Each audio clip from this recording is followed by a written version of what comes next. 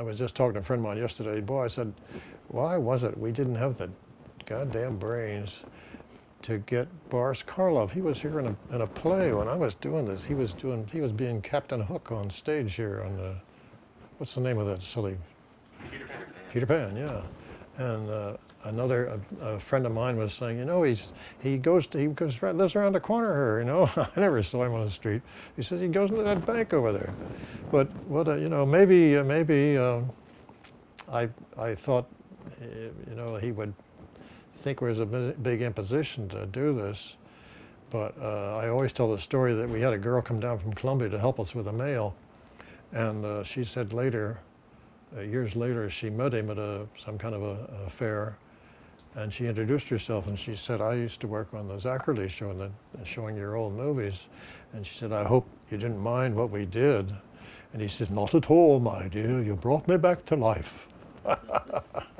But we should have reached out to some of these guys. It's been amazing. I was in, when I first came here, every of the three networks, let's say every, there's only three networks, they each had a house orchestra. NBC had a symphony orchestra, right? It was NBC or CBS. Toscanini, and it was, I think it was, I forget, for radio that carried over. But they actually had a house orchestra with maybe 30 guys on the payroll. And it was a union thing, they had to have it. And so I'm there with an ABC, and there was a long corridor and little rooms, dressing rooms. And there's all these shows. There's Patty Page show, the Pat Boone show, I don't know, the Voice of Firestone, all this stuff going on every night.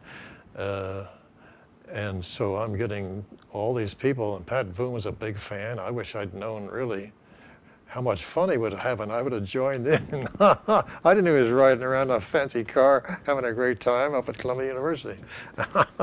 And anyway, he was a big fan. He had me on his show a couple of times. I met opera stars who would come, I don't know what night of the week they were, but they would come in. Even they were excited. They walked past I was in there working, and they walked past my little room, and they'd see all this stuff. Oh, Zacherley, oh, wonderful stuff. You don't tell them. There's one guy, an Italian opera singer, I can't remember his name, Cesare Sciappi, and he says, I said, gee, could you, oh boy, I told a girl down in Philadelphia, I said, this guy, she says, Cesare Sciappi, oh my God, she went crazy. And so I said to him, hey, would you mind talking on the phone to my girlfriend down in Philadelphia?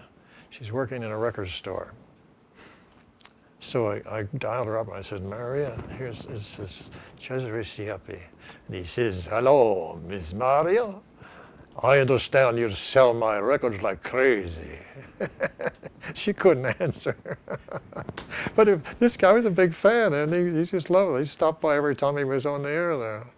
And it was a terrific experience for me to hear him in show business. The other guy is Barney Martin. Does anybody here know Barney Martin, who recently played Seinfeld's father?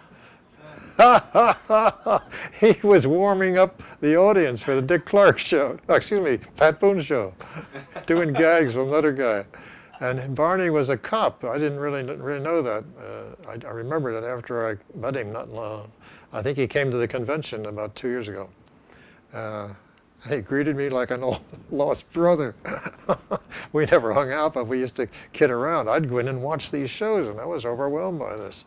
I was used to having a cameraman and a sound effect man, you know, and that's it. But you go into a network show, and there's too many people around, all supposedly being paid to do something.